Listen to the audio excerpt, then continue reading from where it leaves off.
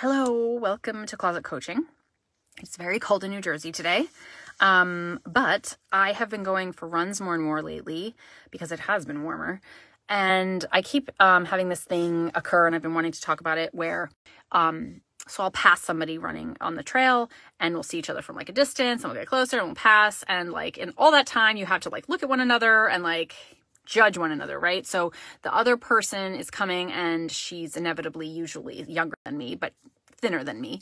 And this whole narrative can start with like comparison syndrome. And I recognize this pattern from like my whole life because I've always been an insecure person.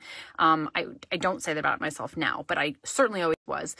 And so that whole dynamic was very like real to me. And there's a narrative that comes up that just is automatically there that I now like shut down quickly. But I hear it still, like I still know that what it's saying. And I just want to point out the difference between what used to happen and what happens now. So you can maybe use it as a technique. So it used to be where I would automatically be like, she's better than me. She's thinner than me. She must have been judging me. What is she saying about me? What is she thinking about me? Oh my God, those things she's thinking about me are true. Oh my gosh. It just like makes you look at yourself in this light of like from her eyes. And then all of a sudden you see all your worst flaws and like warts and all, and you just like feel really crappy about yourself. And then you go home and you feel like shit for the rest of the day.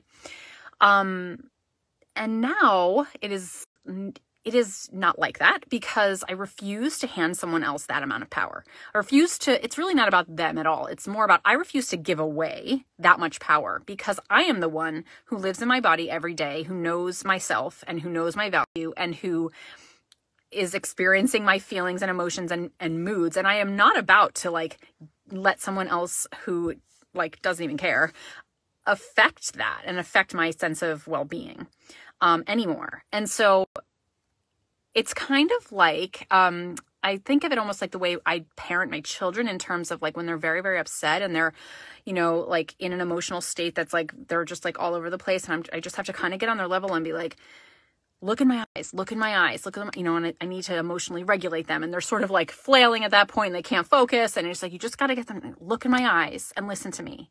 Everything is okay. You know, and you sort of connect that way. And it's this whole process of like getting yourself to look into your eyes, metaphorically, and like understand that like, no, we aren't doing this anymore. Like we don't need to give away our power in this way anymore, despite how you've been trained to react to someone in comparison mode. Like we're not doing this anymore. This is not serving you. And like, you don't have to do this that way anymore. So like, stay with me here. And it's almost like that, like consistent reparenting of yourself to bring you back to like, no. Like this is what our values are now. And this is what we are not willing to give away anymore. We're not willing to do this to ourselves anymore.